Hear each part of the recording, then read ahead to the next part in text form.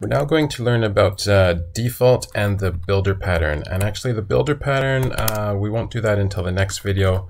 But just so you know what it is, it's when you have like a bunch of functions together where you can say let x equals, let's say we have a struct name, and then you have, default, and it gives you this default thing, and then you can do like height 150 dot, I don't know, weight, 100 dot build, and you can have like a whole bunch of other functions, and you chain them together.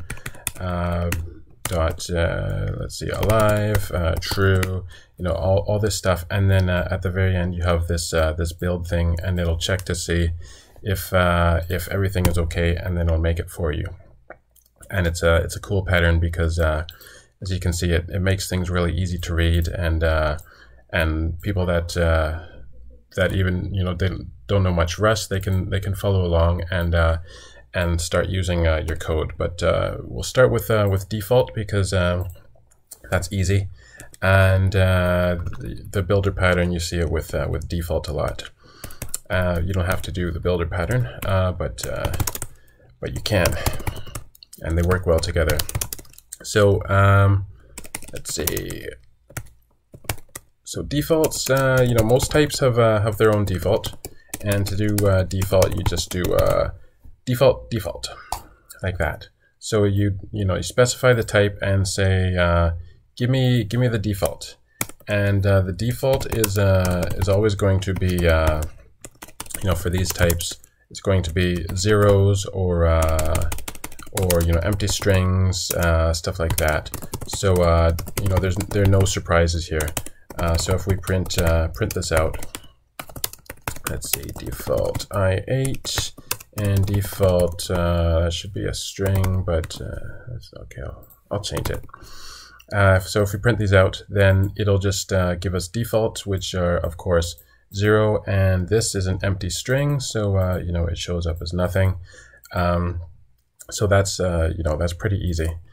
So let's imagine that we would like something that has a default that is not 0, and we're putting our character together. So it's got name, age, height U32, weight is going to be U32, and then life state, we're going to say life state. So this is alive or dead. Characters can be alive or dead, and so this is an enum. Let's make it now, and this is an easy enum. Well, kind of. There are also things that are never alive, like rocks. They're never alive. They're not dead.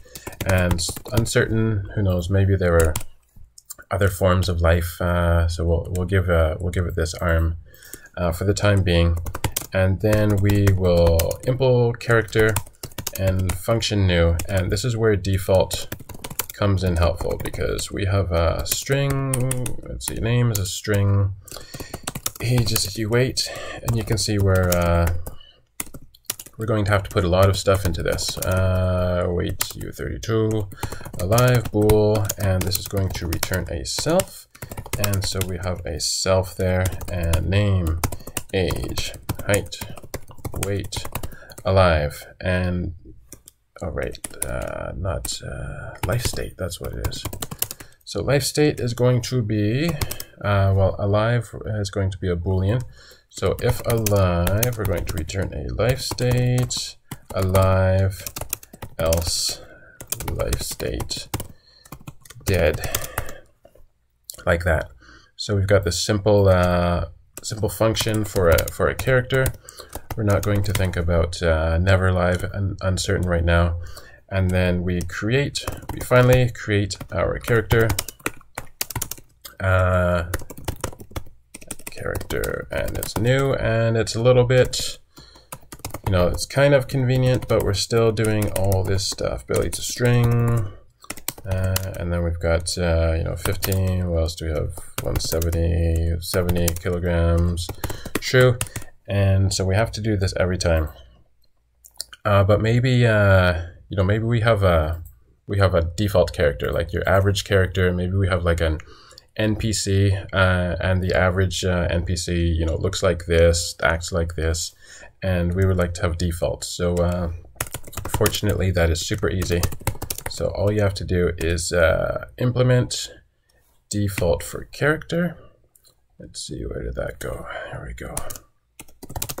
And it's basically the same as new, except the function's name is default, and then we just do the same thing. So this is, you know, super pleasant. You know, fortunately, it's basically the same as the new function. You do this Billy to string, so we would like your average NPC to be Billy. Have the name Billy, age 15.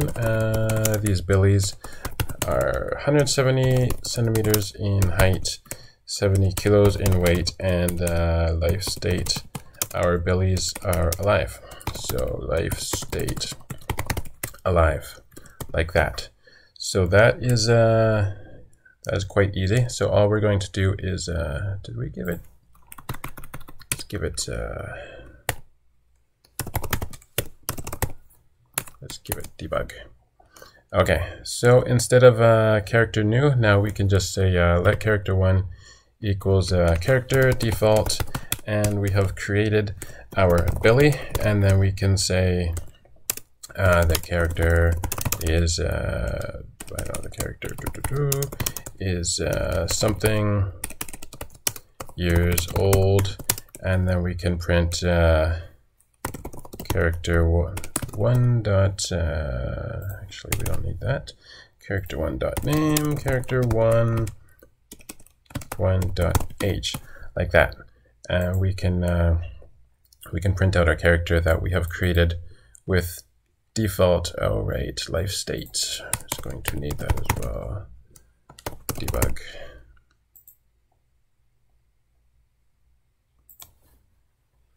And there we go. So the character Billy is 15 years old. So as you can see, default is basically like new, except it's called default.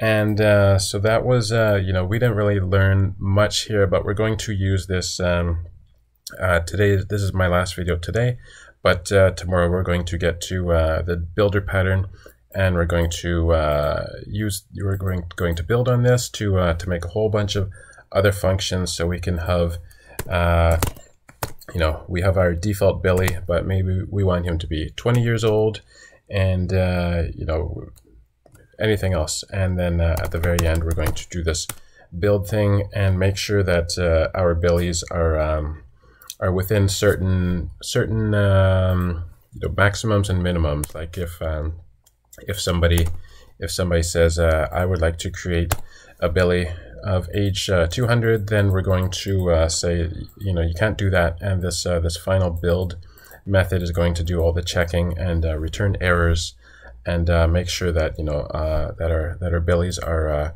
the ones that are allowed to exist in our world and don't have like weird heights and weights and stuff like that.